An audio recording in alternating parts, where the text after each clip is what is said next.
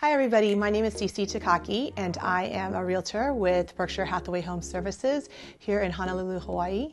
I think that when you look at an investment and a vacancy standpoint, because we are zoned for hospitality, some units are not zoned for that here in Hawaii. So number one is the zoning that differentiates the Ritz. But also besides that, the studio units are easy to rent out.